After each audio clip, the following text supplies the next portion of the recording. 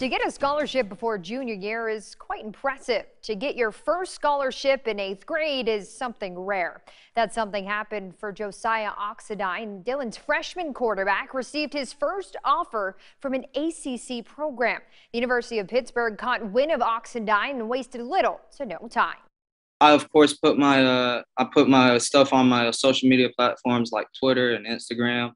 I don't know officially what they saw that led to them offering, but it's a blessing, and I'm very humbled to get the offer from Pittsburgh.